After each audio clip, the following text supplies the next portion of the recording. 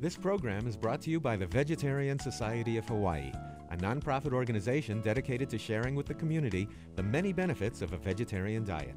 Free monthly meetings include vegetarian experts found locally and on the mainland, quick and easy cooking demonstrations, and healthful and delicious food samples. Members enjoy an informative quarterly newsletter, social activities, and discounts at many vegetarian-friendly restaurants and health food stores. For an application, call 944-8344. That's 944-8344.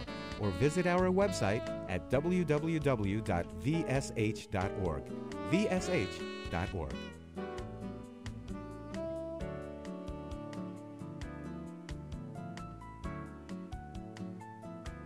Thank you all for coming this evening to the monthly public lecture of the Vegetarian Society of Hawaii. We are happy to have again with us a special visitor, Hawaii State Senator Mike Gabbard. As many of you know, he and his family are dedicated vegetarians, including his daughter, Congresswoman-elect Tulsi Gabbard. He has a few words he'd like to say. Senator Gabbard?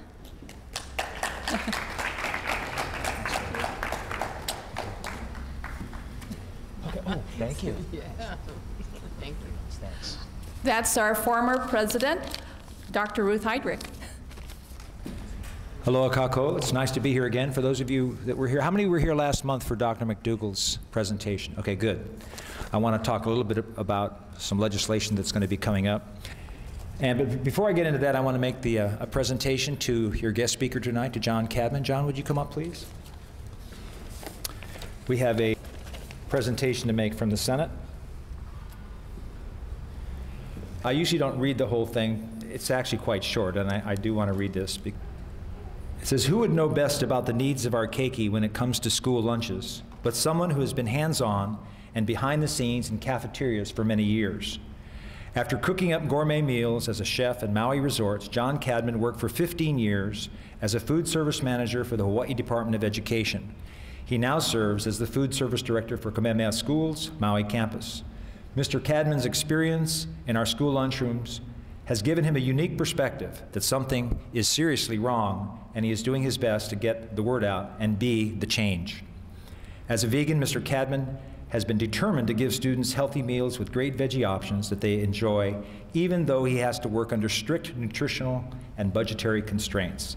He is famous for his vegan Baja Burger, which I have not tasted yet. His Baja Burger recipe that is so nutritionally complete that hungry students can eat as much of it as they want. With a large family of active sons, Mr. Cadman has certainly had this recipe tested and approved by the toughest critics. Mr. Cadman is stepping forward to let the public know that the National School Lunch Program, which mass feeds 30 million school children a day in this country, is in desperate need of reform. With subsidies and handouts of surplus commodities plus other foods from government sources, this is the most popular, yet flawed, social welfare program in our nation's history. Everyone who loves a school child, cares about the well-being of the next generation, or pays taxes should listen carefully to Mr. Cadman and get involved. The Senate of the State of Hawaii hereby honors and commends John Cadman for his dedication to revolutionizing our National School Lunch Program for the benefit of our planet, our budget, and most importantly, the health of our keiki. We wish you success in creating the healthiest possible future for our children and for our country. Congratulations, John.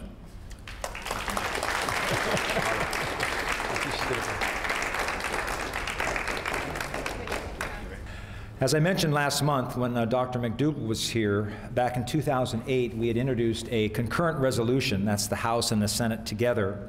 We passed this resolution, Senators Sakamoto, Chun Oakland, Senators Fukunaga, myself, and Senator Nishihara. It passed both the House and the Senate.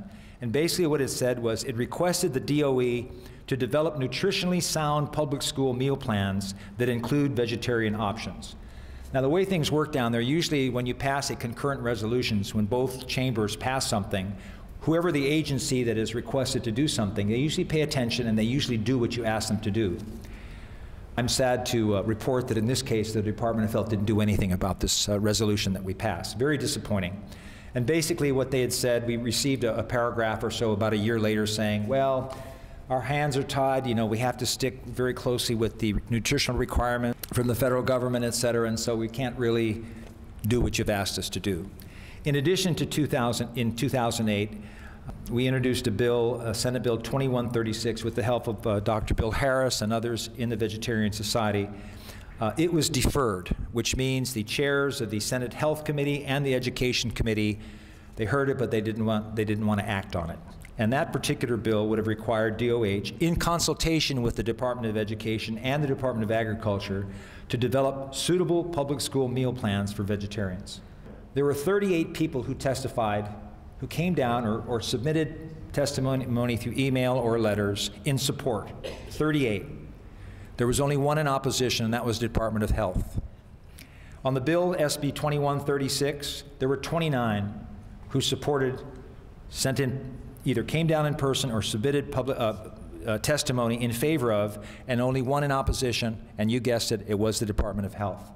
We are going to reintroduce those bills. I got a nice email from Dr. McDougall. He was inspiring to me because when we talked afterwards, he said, let's do this, let's work together. And he offered to come back to Hawaii on his own dime and testify at our hearings in support of this legislation. Now, someone with the international, quote-unquote, notoriety as Dr. McDougall will be very helpful in our attempts to persuade my colleagues, both in the House and the Senate, to pass some of this legislation. But we need your help as well. And so if you will just please, either through my office or capital.hawaii.gov is the legislative website. I'm sure you'll be, Dr. Harris, again, is helping us tweaking the legislation that we used before. But we need your help. And by help, it means if you can come down and testify in person, that's wonderful. If you can't, then please send in your testimony, okay? And so if you have any questions about this, please contact my office. But it really makes a difference. The more people we have involved, then the more chances we have of getting some good legislation passed this time. So thank you very much for your time. Aloha.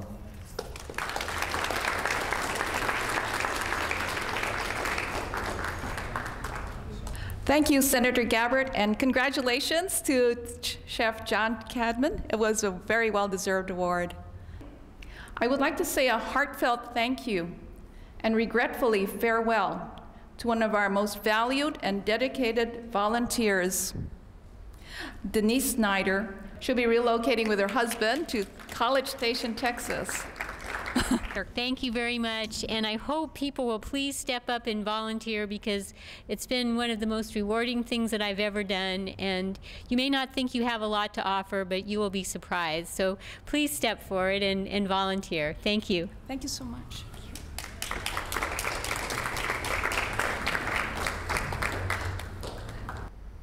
It is now time for a special guest speaker. We're very happy to have with us tonight Chef John Cadman.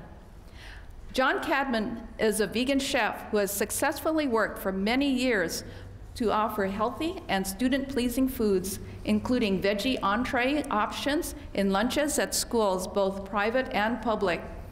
A native Californian, John earned his bachelor's degree in science from Oregon State University and moved to Maui 30 years ago. He started his food service career at the Hyatt Regency Maui Resort and Spa at Kaanapali Beach, moving on to several other top hotels, then opening the Four Seasons Resort Maui at Wailea, where he stayed for 5 years, eventually rising to the level of sous chef, overseeing 3 restaurants and the banquet operations there.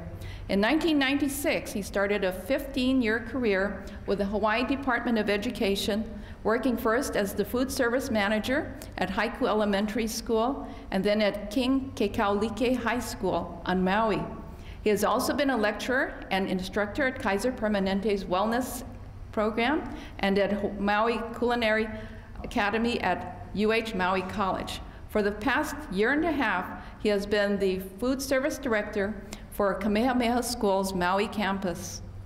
John, his wife Danielle, and their 6 children live in Haiku, Maui, where John and his 4 oldest sons love to serve. His current passion is creating fabulous new vegan desserts. His presentation tonight is entitled, "There's No Such Thing as a Free Lunch." Please Please welcome Chef John Cadman.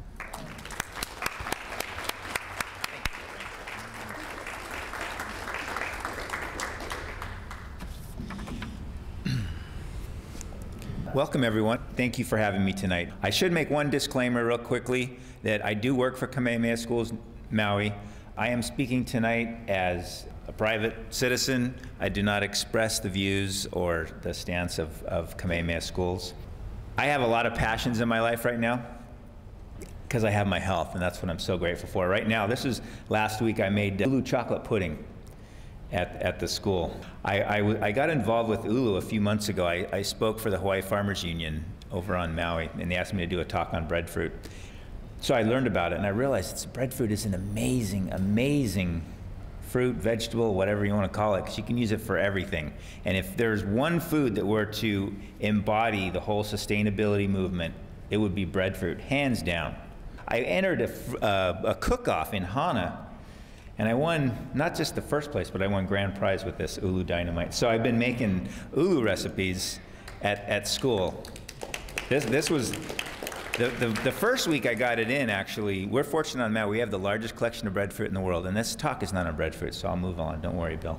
This is a vegan recipe, the ulu dynamite. It was veganese sriracha, sauteed in coconut oil, the breadfruit with shiitakes mixed in with the sauce, and then a little furikake and green onion in a little wonton cup. It's fabulous.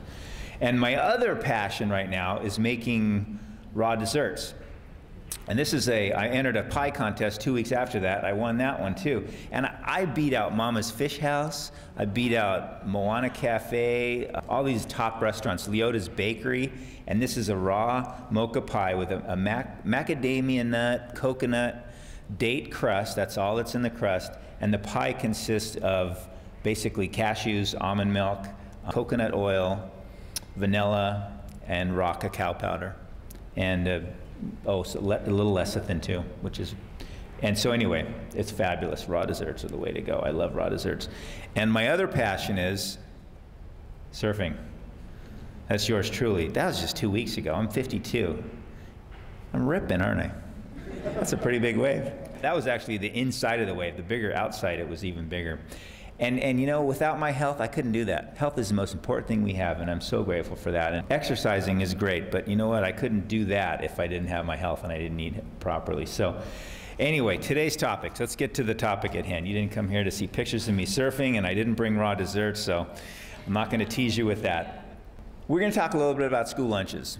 You know, a lot of people like to point fingers at school lunch, and there are plenty of fingers to point at school lunches, but what I want to try and do is give you some information that will help you if you do want to get involved, and at least to help make some decisions and help you understand a little bit more why we are where we're at. Here's a lunch in Singapore.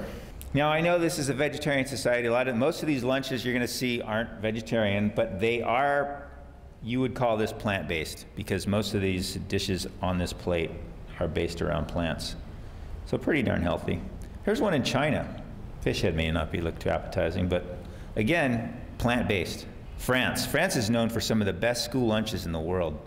If any of you have seen any, again, plant-based. I love this one. Look at this one in India. You know that's vegetarian. Most of them are Hindu. I love the banana leaf, yeah? Boy, if we tried to serve food on banana leaves here, we'd get railroaded out of town. South Korea, again, plant-based. Sweden, even Sweden, look, potatoes, cabbage. That's lingonberry juice, I looked it up. Looks like a nice little whole wheat cracker there. Japan, little miso soup, little pickled vegetables there, small piece of broiled fish, rice, again, plant-based. Finland, not bad. My son's lunch last Thursday. Of course, you see the milk there. There's your vegetable, those French fries. Very small portion of tuna fish. He's in high school, by the way. Applesauce was effort. Could you see applesauce on that plate? Everything would be the same color. There's no life to that. That was his lunch yesterday. A little better, at least, I will say that. There's at least some green on there. So that was good. That was my lunch last Thursday. That's what I eat for lunch. I ate a big salad for me. However, 30 million meals a day, and this is typically what is offered. This is what I call an industrialized lunch. Chicken nuggets, tater tots, the milk, which has to be served on every school lunch, or at least offered, 2 chocolate chip cookies, and then an orange, which sadly enough is probably the one thing that ends up in the garbage. Where is the love? Even this one, okay, there's green beans on there. I don't know if I would eat those green beans. Doesn't look like there's any kind of flavor or seasoning on those. The corn, same thing. And even if you did eat meat, that chicken looks pretty scary. There's no mashed potatoes, no gravy. Where's the love? I don't know, not on that plate. You know, and given choices, the poor ones are usually made, to be really honest. Now, this is a typical scene. Now, let me dissect this picture for you. Doing a little investigative work here. I'm looking down on this. I would say this is at a school that is run probably private, that's privatized, either Chartwell's or Sodexo.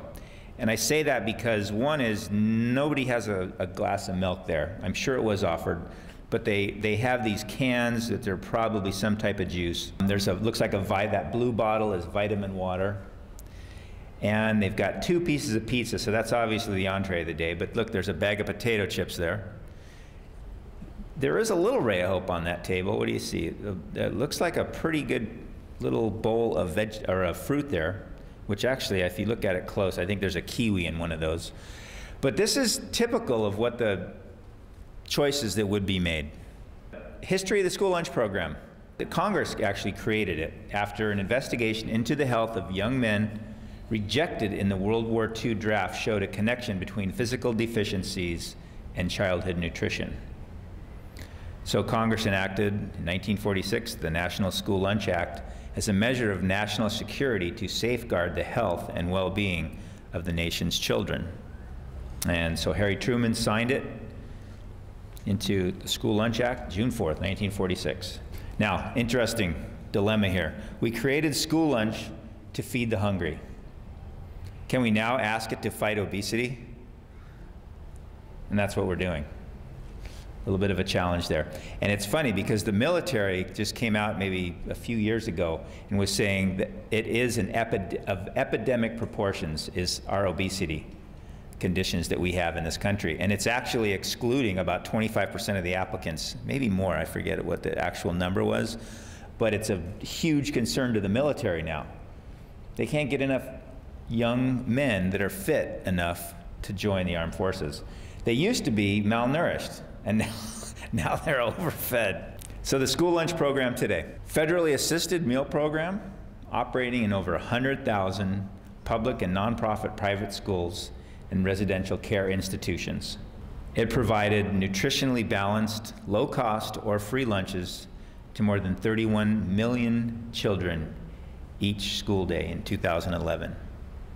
And this is straight off of their USDA website. So the nutritional guidelines are that the school lunch program is to provide 1/3 or more of their RDA allowances of key nutrients, okay? They are not required to provide no more than 30% of calories from fat and less than 10% from saturated fat. The biggest change that has come about in school lunches, and this was just basically enacted or instituted this last school year, came out of the Healthy Hunger Free Kids Act of 2010, which makes sense. It takes a couple years for the government to get around doing the things that they do legislate. And what that did for the first time, this is a statement from Secretary Vilsack, statement on the passage of this. He said, allows the USDA for the first time in over 30 years opportunity to make real reforms to the school lunch and breakfast programs by improving the critical nutrition and hunger safety net for millions of children. Specifically, what did it do? Well, the new guidelines set calorie limits, increasing daily servings of fruits and vegetables, adding more whole grains, and reduced saturated fat and sodium. So they essentially doubled the amount of fruits and vegetables that are to be offered in the school lunches. But unfortunately, they are so mired in other guidelines and regulations that they sort of painted themselves in a corner. As I said, they set calorie limits, okay? So in order to do that, they had to reduce the amount of grains and protein that can be served in a week. Here's the differences. The old standard for lunch required that a daily minimum 825 calories be offered to high schoolers, okay? The limits are about 100 calories less for middle school and 200 less for elementary, but we'll stick with high school for now. It used to be a minimum of 825 calories, okay? The updated standards have a minimum of 750, but a maximum of 850. So, theoretically, the new larger vegetable and fruit portions, which are lower in calories, have replaced fattier food, should still leave students feeling just as full as before, but with fewer calories. But all this is with the assumption that they actually are going to eat all those fruits and vegetables. The federal reimbursement for these new standards is 6 cents. And their studies have been done that's costing anywhere from 32 to 48 cents to implement these new guidelines. So it is a costly move. Everybody gets a maximum of 850 calories. These high school girls, 850 calories. These football players, 850 calories. High school, of all ages, you will see the biggest, most diverse and significant difference in the size of the kids of just about any age. So to say everybody has to have a maximum of 850 calories is not realistic. And I don't think that is where they sort of painted themselves in this box. Because they said we have to address obesity. The only way to do that is to lower caloric intake. And so they put that limit on there. Well, there was a huge repercussion on that. These students in Kansas actually did a music video called "We Are Hungry." Anybody heard of that? It went viral. And it's basically they revolted over this 850 calorie limit.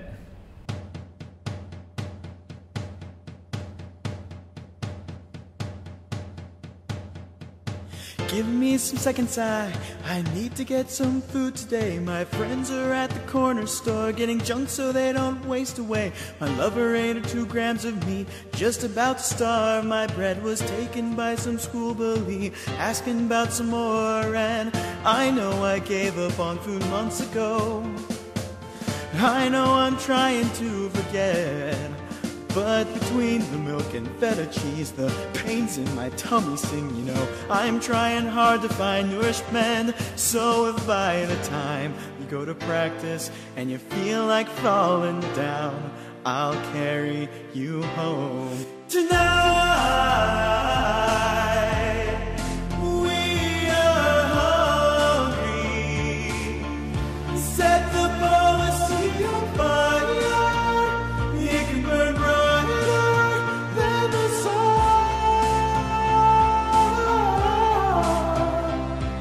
Tonight, we are hungry. Set the policy on fire. It can burn brighter than the sun. So, after a lot of this pressure and a lot of complaints, this just came out.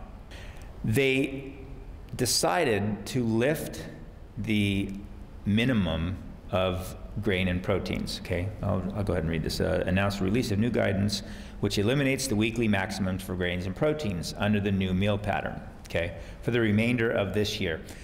It is yet to be seen if they're going to extend that. However, calorie maximums for school meals will remain in place. I don't know how they're going to do that. If you take away the maximums for grains and proteins and yet keep the calorie restrictions there, how do you do that? That's where most of the calories were coming from, right? The meats and the grains. How does the government keep the cost of lunch so low? Well, this is where the welfare aspect of it comes in. First off, federal commodities, okay? Government provides school lunches with a lot of federal commodities. About $1 billion a year USDA pays for commodities. And when I was in the schools, we had all sorts of federal commodity foods. Some good and some not so good. Majority of it were things like ground beef, American cheese, our bleached flour, rice. Occasionally, though, we would get We would get frozen blueberries and frozen strawberries. So there were some good commodities that we would get occasionally. But the fact is, the way most school lunches our cafeterias are run, they use the ground beef. They use the cheese and the white flour. There's also federal subsidies along with the commodities, quite a bit more actually. So in 2011, federal spending totaled about $10 billion into the school lunch program. So 10 times the amount of federal commodity. The federal commodities basically are just given to the schools free. And then the $10 million that comes in the form of cash reimbursement for each meal served. So these reimbursement rates, just to give you a little idea of how much per each lunch, a student that qualifies for free lunch would get, the school would get $8.86. A reduced would $2.46. A full price student, they would receive 27 cents. Alaska and Hawaii, slightly higher. And then, of course, there's state subsidies, okay? Hawaii being no different. In Hawaii, the public school system, there are 172,104 in 256 public schools in Hawaii in 2012, and served about 100,000 meals each day. You know, sadly, the participation goes way down as you move up in grades. About 90% of the elementary kids eat school lunch in Hawaii, about half in middle school, and 1 in 5 in high school.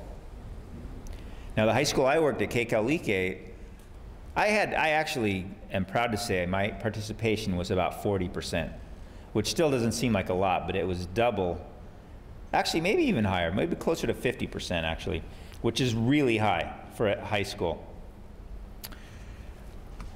The other half of the kids didn't bring lunch, and it was a closed campus, so I'm not really sure what they did. I assume they just didn't eat, you know. That's the sad part, because there's a non-competitive food sale policy in all of the DOE schools that are receiving federal subsidies. There can be no other food sold on campus when there's a school lunch being sold. Okay, and in the DOE, Hawaii DOE, you can see 36% of the cost of the meal comes from the federal government, 33% Hawaii state taxpayers, 26% comes from lunch sales, and then about 4% from the federal commodity. Here was the lunch prices in 2012 in Hawaii. Elementary's $2.25, secondary $2.50. Reduced price still pays 50 cents. And if you want a second entree or a second meal, it would cost $5, which is about the cost to prepare that meal when you count labor and food cost. It's about $5, a little bit less. That's about the national average. Our school lunch prices, maybe a little less. So in Hawaii, about 53% are either free or reduced, and the remaining 47% pay full price for their lunches. Let's get back to the purpose of the school lunch. It provided nutritionally balanced, low cost, or free lunches to more than 31 million children each day.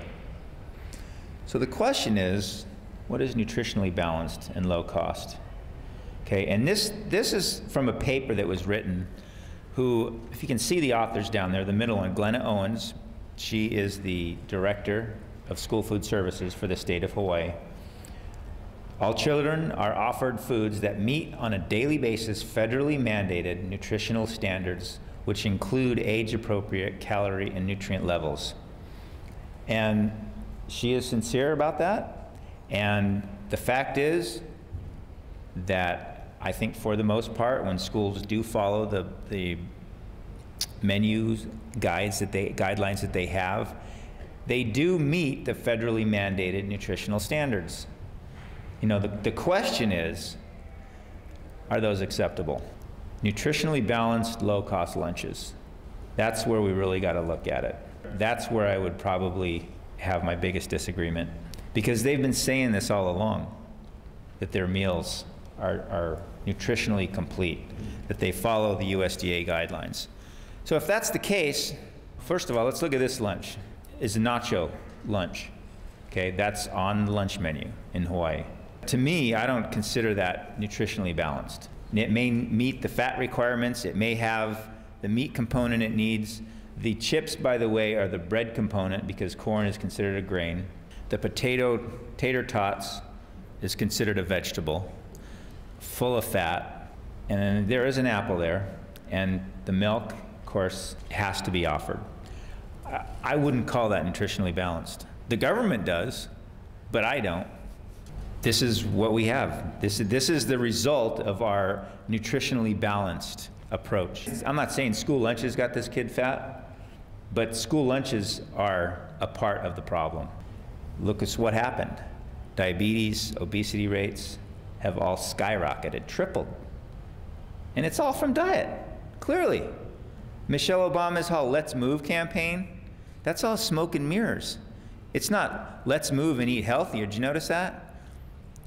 All the big companies, and I'm digressing a little here, but McDonald's, they'll pay your school to put in gymnasiums. Pepsi, all the big companies, they'll pay millions to build parks and things so kids can exercise. Why is that? Why do you think that is? So they can take the tension off diet. Yeah, we're supporting physical activity. Anything but talk about eating healthier. Physical activity is great, it's important. But when you let your kids eat like this is what happens. And they're incapable of physical activity. But our society has got it all wrong. And when we look to our government to say this is a nutritionally balanced meal, a plate of nachos with cheese sauce that's full of fat, are you kidding me? Come on. And low cost. Yeah, that's true. Of those 30 million meals, percentage-wise, 15 million of them are eaten for free. Ate free today. What's on the menu? Well, hon, we've got salads, fruit, and whole grains, or you can choose a lifetime of obesity and related health problems such as diabetes, high blood pressure, and heart disease. Here's one of the problems. You know, I stated that the school lunch program was really started to help the malnourished kids. You know, there was maybe some underlying. It was actually also so the government could buy up surplus food from the farmers, which in the beginning, after World War II, was a good thing. They needed help. They helped subsidize, keep the farmers growing food. They didn't know what to do with the food, so they figured, let's start a school lunch program. We can give it to them. And that's how this whole welfare approach started. And we're spending $30 billion a year to subsidize corn and soy production right now. It's a little chart. I don't know if you can read that too well, but the majority of it is corn, then cotton, then soybeans, wheat. There's even tobacco subsidies. I didn't even know that. Dairy and rice. Where does the corn and soybeans go? Well, most of the corn into our food supply is high fructose corn syrup and hydrogenated soybean oil that are the foundation for almost all fast foods and processed foods. And since the 70s, when our agricultural policies were changed to support corn and soy farmers, we're consuming on average an extra 500 calories daily per person. And it's mostly in the form of artificial high fructose corn syrup. Here's another aspect of the problem. These foods go transformed into our industrial food supply into things that we call food, okay?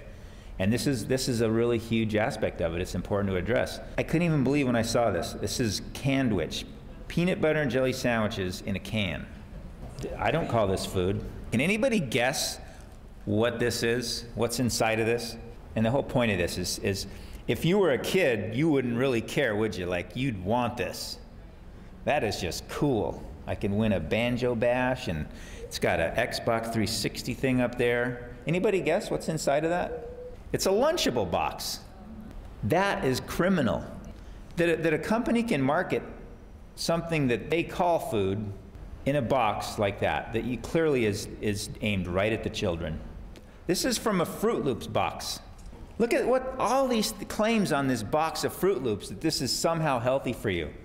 Smart Choices program, guiding food choices, whatever that means. And then on the bottom, it now provides fiber. It's a great way to keep kids healthy. But you're supposed to equate the Fruit Loops with a great way to keep kids healthy. I know for a fact Fruit Loops are over 50% by weight sugar. This is not food. It's not food. that people need to realize that this is just bogus. This should be on one of those Saturday Night Live things. Seriously? Wonder Bread? Look at the claims they make. Good source of whole grain. No trans fats. Good source of vitamin D and E. Excellent source of calcium. Good source of fiber and folic acid. Wonder Bread. Nothing for you. They used enriched flour because the flour has everything taken out of it. Here's the latest, and this actually, I think the marketers realized they went too far on this one because they're pulling this. Cherry 7-Up. It's got antioxidants in there. Are you kidding me? They have pictures of cherries, blackberries, cranberries, and pomegranates on various 7-Up labels. The drinks contain no fruit or juice of any kind. What they do contain is high fructose corn syrup, citric acid, potassium benzoate, and red dye 40. So fortunately, the manufacturers realized, you know what? I think the government even sent them a letter like, you know what? Maybe we shouldn't make health claims on soda. So let's get back to school lunch. I digressed a little, but what are some of the hidden costs of the school lunches in America? Well, the hidden cost is healthcare, truly. I showed you a picture of those little boys. If you think eating healthy is expensive, you haven't priced cancer lately, or a triple bypass surgery, or quadruple. This came from the Millikan Institute. Unhealthy America, economic burden of chronic disease. It reported that 7 chronic diseases listed below cost the nation $1.3 trillion annually, including almost $250 million. In addition to that, $1.1 trillion in lost productivity. And that sum equates to $361 per person in America for 2007, just for those 7 diseases. This number implies that treating chronic disease costs more than the extra cost of eating healthy. So we may think we're giving these kids a free lunch, but if they keep eating like that, and again, not just at school, but we feed them what they like, which is the pizza and chicken nuggets, they're going to develop diabetes very likely, they're going to become obese, and they're going to develop one of these chronic diseases that we're talking about. And they're saying now that the additional medical spending due to obesity is double previous estimates and exceeds even those of smoking, a new study shows. $190 billion a year in additional medical spending as a result of obesity. And this is in addition to those 7 chronic diseases. Okay, so again, this is our salad bar at Kamehameha Schools Maui. You know, you can't necessarily force kids to eat healthy. However, they need to be given a healthy choice. They need to have healthy options available to them. I'm fortunate enough to be able to have a salad bar at Kamehameha Schools, although most of the DOE schools have been offered and are trying to get salad bars in there.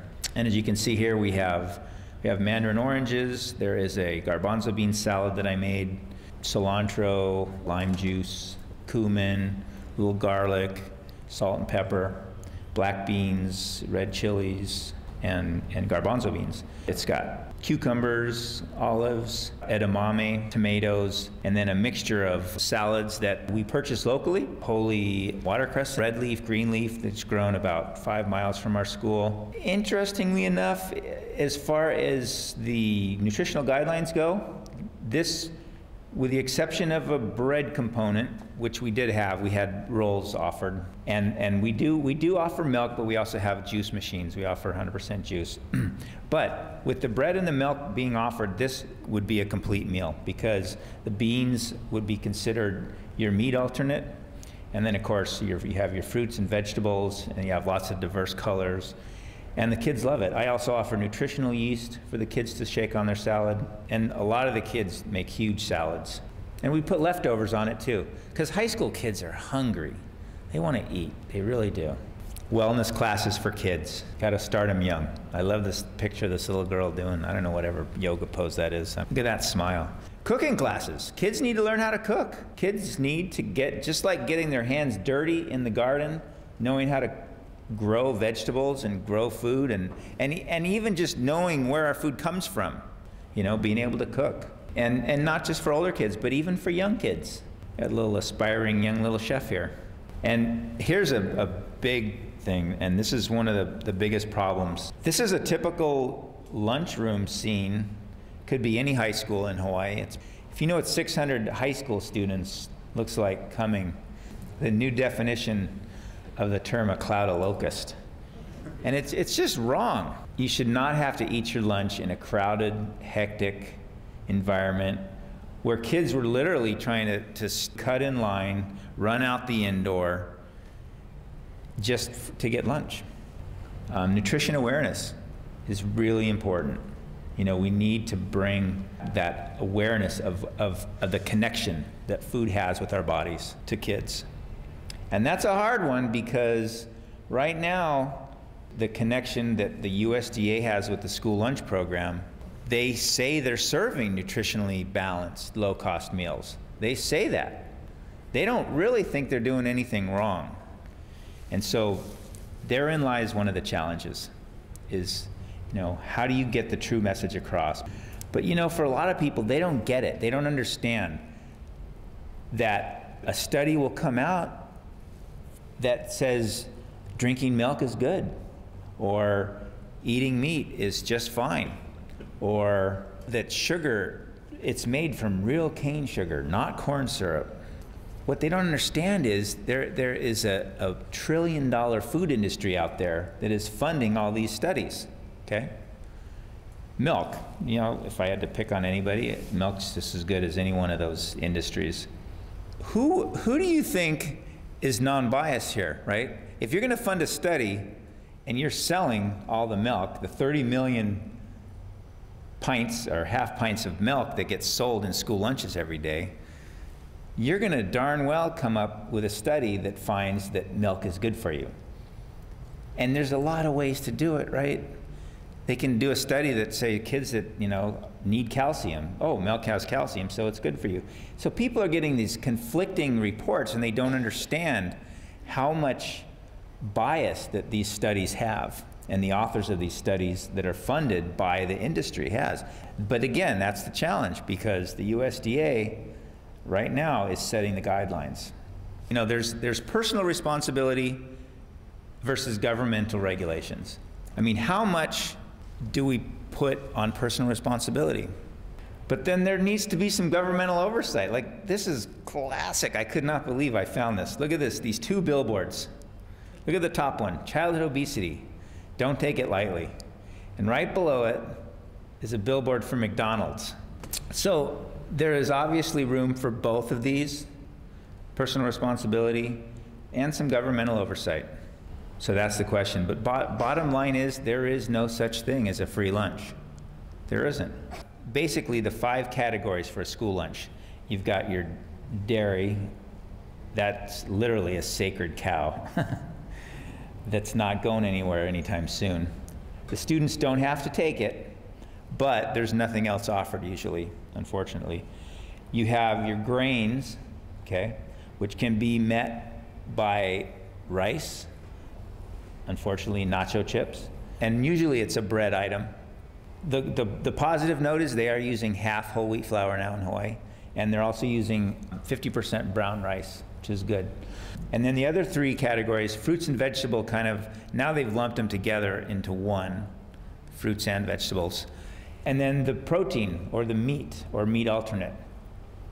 Now the good thing is, serving a vegetarian lunch is not that hard, because there are a number of meat alternates that you can serve. You can serve beans. In fact, tofu actually got approved as a meat alternate. Believe it or not, for the longest time, tofu wasn't an acceptable meat alternate in the school lunch program.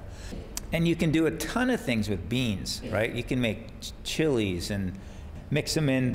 It's the Baja Baker that he was talking about. I mix refried beans in with a baked potato, and then stuff it back in and bake it again. So the beans count as the meat alternate. The potatoes, I throw green onions and seasoning in there too. But the potato counts as a vegetable. And you can put in some fresh chopped parsley, and it comes out really good. Bill really liked it. And with a little nutritional yeast in there, that turns out to be a complete meal. I would do a lot of vegetarian chilies. Just leave the meat out. That was so long ago, I actually won a bean recipe contest. It's like a sloppy Joe made with beans, and that's a really good one. They don't add up the vitamins and minerals and that kind of thing. It's just the serving size, the amounts. So if you give them a half a cup of beans, that counts for 2 ounces of meat equivalent. So it's not hard to serve a vegetarian meal in the schools. The challenge is serving one that will be edible. There's not a lot, but there is a good number of students that really like a plant-based diet. And it's sad because those students right now are either not eating or either having to sacrifice what they normally eat because of a lack of choice. At Kamehameha Schools, there's a couple, I have a couple vegans, and we got to talk with them, and it was really neat to hear their stories. So I've always tried to have healthy options. What we thought we would do today is just get some of your thoughts as to like what has been your progression. So here we have Amber, Kappa, and Makana. Have you gone to school here always? I've been here since 6th grade. Okay. I didn't really think about becoming a vegetarian until like my sophomore year in high school. We actually for the longest time we'd be like, hey, let's be vegetarians, and we just never started. When I got towards halfway through my junior year, towards beginning of semester 2, New Year's resolutions and stuff, I kind of was more determined to become a vegetarian. Mainly, I guess, because of the whole how things are getting into a lot of GMO and chemical things, and I'm kind of worried about it because I want to eat healthier and kind of try to eat more fruits and vegetables, just be an overall healthier type of person. My first goals were not eating meat every other day, and then I do that for a month, and then after a while I got to the point where I'm eat meat only once a week on certain days, and then I got to the point where it's once every month, and then it got to the point where now I don't eat meat at all. My mom and my brother both still eat meat, so that has to kind of work around them. I saw a documentary this past summer about mistreatment of animals, I guess, even dairy suppliers and stuff, and that's kind of sparked me to become a vegan, and so hopefully I'm going to take those small steps, and this time next year I'll be a vegan, a full vegan, hopefully. You know about the vitamin B12 problem? I do not. If you go on a vegan diet, make sure that you get a dependable B12 source. Yeah. Because that's the one thing missing from a vegan diet. You can do it in supplements, but that nutritional yeast that I have out there, take a look at the fact sheet that I have along with it, and you'll see that it provides a couple hundred up to 500% of the USDA of all the different vitamin Bs. Okay. And the cool thing is, and I learned this from Dr. Bill, who used to be ER doctor at Kaiser way back, is that B12, that's the one vitamin that is not found in plant foods that your body does need. However, your body stores it. So it's not like you have to eat it every day. So Kappa, what's your story? My name is Kappa, and I always kind of thought about being a vegetarian, but when you're in a family of 5, it's really expensive. Yeah. I first started eating dairy products. I didn't, just straight up ones, I didn't eat cheese or butter or drink milk anymore, because I had a really bad acne problem, and then my doctor said that might help. So I did that, and it kind of cleared up a little bit. But then I decided that I should just stop eating meat, because I did it slowly, though, because it's hard to just instantly stop. I think I did it more for the animals than for myself, because they're mistreated and everything, and I really like animals. So yeah, I just kind of started slow, and then now it's at the point where I just don't eat meat anymore. At first, my family was really reluctant about it. My mom bought a vegetarian cookbook. We kind of work around it a little bit. We go to the farmer's market now because the vegetables are cheaper there. Absolutely. And it's local business kind of a thing. Right. Yeah, so my parents are okay with it now. At first, they were kind of hesitant. Sometimes my mom will make me food, and then sometimes I have to do it because my mom says that I need to learn to start taking care of myself. Do you agree? Yeah, I do agree. Because actually, I want to go to culinary school and then kind of pursue a more vegetarian cooking kind of a thing. The thing is, right now there's this shift, and I think Amber's story really showcases the progression that people make. It's not like Star Trek where people just get transported automatically from one place to another. Yes. It's this gradual process. It's for different reasons. It's for health. It's for the sake of the environment. It's how you feel. Makana with the food in front of her. I didn't know I was doing this. I know. Thank you so much. So I watched an episode on Oprah with my mom, last year in May, and it was about veganism, and like it covered a whole variety of like angles as far as vegan goes, like the animals and also your health and stuff like that. So my mom and I decided to try it out for a week, and so I did it for a week, and I decided to just keep doing that. It really helped that I started out with my mom because we were cooking together. You know, I kept it going for a few months, and then I kind of gradually went back into vegetarian. I kind of became vegetarian, but I always keep in my mind to try and be as vegan as possible. What's the difference? Well, vegetarians, I feel like they eat dairy and eggs and sometimes fish, whereas vegans don't eat that stuff, like dairy products, eggs, and fish and stuff like that.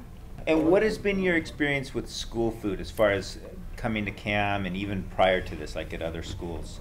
Like, I wasn't a vegetarian until like last year, and then so I like that you had vegetarian options. Definitely. Yeah. Every once in a while, that was really good. Like yesterday when you had the chicken curry, I love curry, so I was just like, don't get the chicken. Right. Around the chicken. Yeah. I love the soy milk in the morning. Oh, me that too. Yeah, that's great. And it's, you know, it's been surprising to me is when we, you know, we make our own granola here and we put out soy milk, and it's amazing how many of the students love soy and almond milk. Yeah. Yeah. Oh, I So like I'm almond really milk, pleased too. with that. Yeah. I prefer almond milk myself. But do you find that it's challenged sometimes, or? Oh yeah. Yeah. Well, a lot of people have no idea what it is in the Yeah. first Yeah. place, so it's like, what are you doing with yourself? You know, Yeah. 'cause Yeah. especially being from Hawaii, it's like spam and Yeah. salmon and all that kind of stuff. Sausage, Like, really yeah. Prevalent. Yeah. And Where do you plan to go to college? I'm going to Boston. Are you trying? Bentley or Emerson. ooh, Yeah. Anderson. With the goal of Emerson. pursuing? Audio technology. Wow, good for you. What about you? I'm planning to go to UHMC because they have a really good culinary program, Yes, and it's kind of cheaper to stay here. sure. And yeah, I figure it's a good place to start. I'm currently looking at Vassar in New York, Drexel in in Pennsylvania, and Occidental in California, mainly. To major in? I want to do environmental science and agriculture. Good for you. And I think that's where one of the biggest changes is taking place, because, you know, some of those bogus ads we were looking at, those misrepresentations, you know, the young kids are smart. They see that, and they're really aware of that. And when they see those kinds of ads, they put it on like our generation as trying to pull the wool over their eyes. So I see that as a good thing because they're rebelling against that. And there's more vegetarian kids now than ever. You know, when I first started, just maybe a few here and there in each grade, but now there's a good number of kids. Like, I can watch the kids that come out of my lunch line at Kamehameha Schools, and I'd say 30% of them have, maybe not vegetarian, but I would say have the majority of their plate is salad, you know? And the neat thing is we offer a salad, as you saw, that is substantial. You can put your beans and legumes and things on there. But given that choice, a lot of kids take that today. So I think there's a definite shift that's taking place. You know, my breakfast usually consists of fruit, some nuts, maybe some almond butter. My mom just doesn't get it. Like, that's not food. You know, they grew up with that thinking that just meat and dairy was the backbone of all your diets. And here they are sitting in their lazy boy chairs with these ailments that are a direct result of their diet over all these years. And unfortunately, they failed to make that connection. Okay, so how does the salad bar come into play with the calorie restrictions? That's a good question. And there is no real way to define how much calories anybody would be getting if you were offered a salad bar.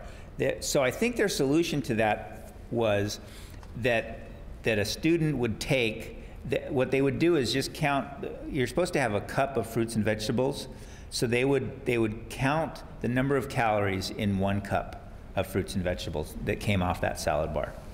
So they wouldn't look at each individual plate. They would just assume that everybody would take a cup's worth, which is obviously not the case. Some would take more, some less.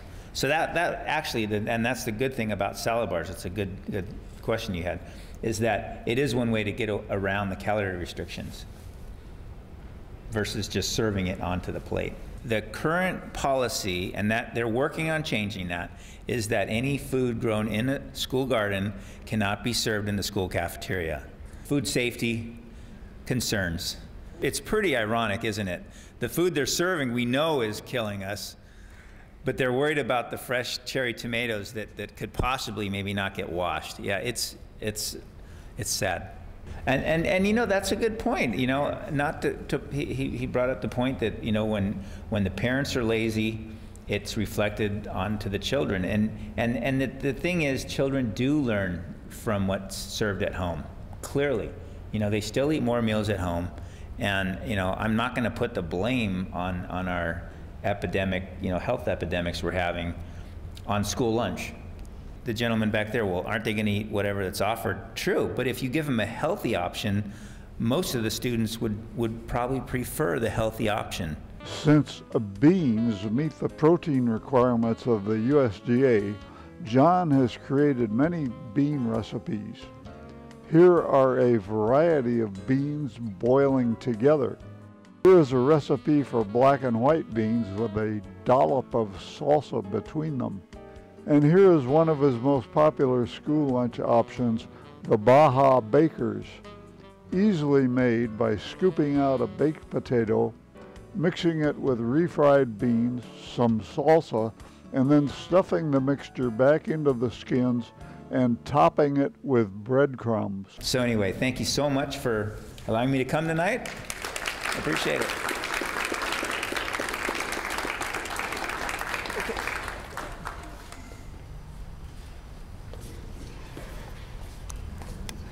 Thank you very much, Chef John Cadman, for giving us some eye-opening facts about our children's school lunch program and for sharing with us your insights that you've gained along the way. Mahalo to all of you, too, for coming tonight. We really appreciate your coming. We invite you now to have some delicious vegan refreshments. Mahalo for coming, and good night to everyone. Take care. This program is brought to you by the Vegetarian Society of Hawaii, a nonprofit organization dedicated to sharing with the community the many benefits of a vegetarian diet.